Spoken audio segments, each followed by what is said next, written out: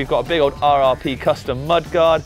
Gone for aluminium Spank 359 and 350 wheels on Vittoria Mazzas with an Enduro casing and an insert on the rear, because when you are chattering through on the back wheel, it takes a lot of impact, of course.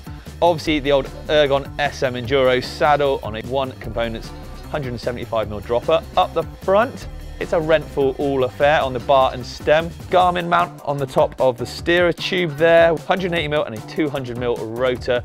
Up to some XT 4-pot brakes, full Shimano 1x12 group set, so this thing should absolutely rip. Let me know what you reckon.